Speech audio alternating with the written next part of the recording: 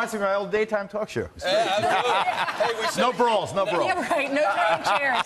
If you haven't been hugged by Geraldo, you'll have a chance to do that afterwards. But coming up after Geraldo, we still got Mark Stein's going to be here, Eric and Lara Trump with a big announcement, and Mike Rowe, Mr. Blue Collar, he'll be also to close the show. So all that's coming your direction. All brought to us today by FedEx. Didn't they just have a baby? They had a baby. They have a little boy named Luke, and they just announced they're having another baby. Another baby. Yeah, so we'll talk to them about that. But right now, let's talk to you about what's happening with William Barr. So Rod Rosenstein, he defended him because the left is saying he was trying to mislead the public. They're all upset because he used the word spying. And Rosenstein said, I think it's just completely bizarre. He said it'd be different if Barr had said, I'm not going to give you the report at all. But instead, he wanted to give the top line conclusions. And that's what we were just trying to do, to try to give a summary so that American people didn't have to wait weeks to read the whole thing. I think that William Barr is an impeccable, superb professional. I think that if William Barr had been President Trump's first choice for Attorney General, we never would have had Russia collusion, delusion, illusion.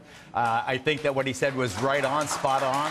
I have little doubt, but that the Obama-era Justice Department spied on the Trump campaign, spied on the president-elect, and I think in many ways engineered and made absolutely probable all of the trauma we've gone through with this whole Russia. Oh, how about this? James Comey, still all 6'11" of him, disagrees.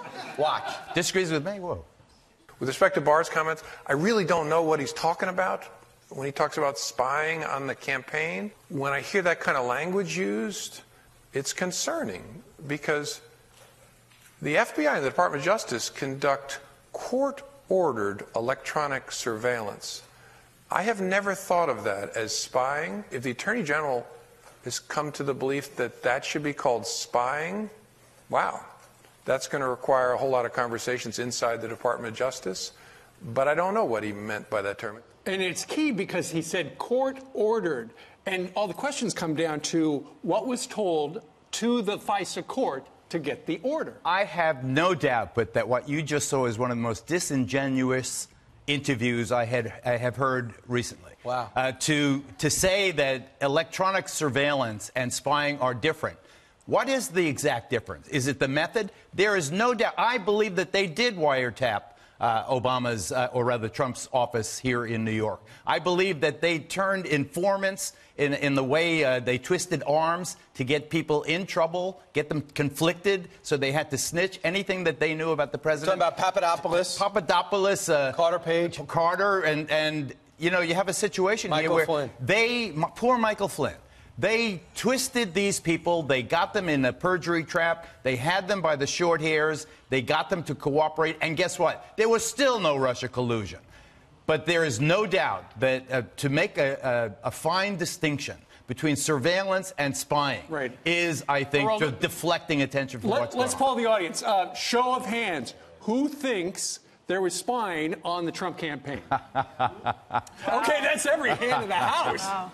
And you know, the Henry Kissinger once said, even paranoiacs have enemies. Even though President Trump or President-elect Trump was totally paranoid, that doesn't mean he did not have people spying on him. And as it turns out, everything that he said basically is correct. What they went after him full bore in what maybe it is overstating. It's not overstating to say spying. Maybe it's overstating to say there was an attempted coup. But they were talking about the 25th Amendment. They were talking about high management getting cabinet-level officials to declare the president incompus mentis and to take over. I mean, this was very, very serious. I think the blowback from this is going to be way bigger than Russiagate was. The collusion illusion is going to dim into history as we find out how a group of non-elected officials tried to overthrow the president of the United States. How many people knew that Geraldo knew Latin? I was a little surprised by that. Let's see if he knows anything. Okay, just got one. All right, so let's Tempest Fugit. So every day is a surprise in the Trump era, and yesterday was a surprise. We got up to learn that after 7+ years, Julian Assange, who was under arrest in the UK, dragged out of the Ecuadorian embassy. Is he a hero or a villain? Julian Assange, to me, is an anti-American slimeball whose every action was designed to hurt the United States of America. He did it with Chelsea Manning and the spying in 2010, 2011, when he released those videos of civilian casualties from American airstrikes. No tried to undermine our efforts in Iraq and in Afghanistan.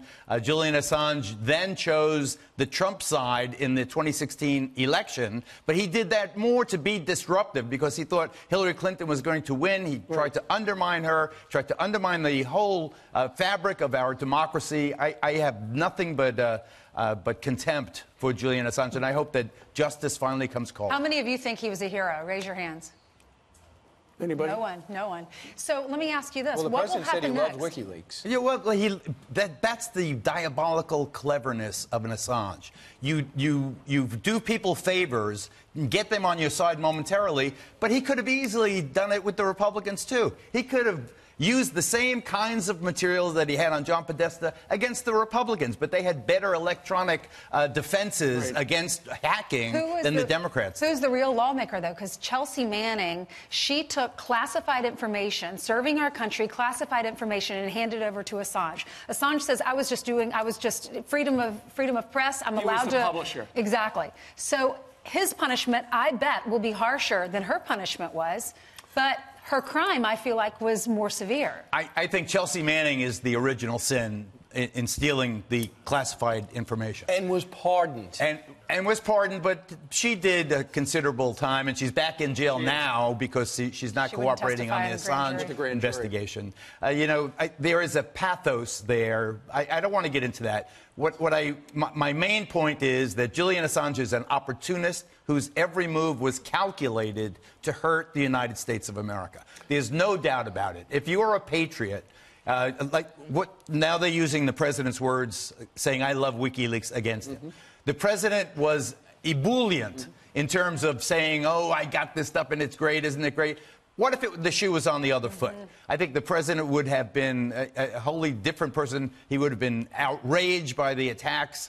He would have said they're undermining democracy. You cannot play ball with someone like Julian Assange because he is going to destroy your democracy. He's going to play with you today, hurt you tomorrow. Yep. And use you like a yo-yo. It's perfect now. Well, he's an alleged rapist. He's got bail problems in the UK. He's facing extradition to the United States. I think Julian Assange now will be wearing prison stripes. But I keep it. It's also important to know he's teamed with the Russians. There's no way he was working with teaming with the Russians. He says he has no relationship. He's a Russian agent, in fact. Ladies and gentlemen, the great Geraldo.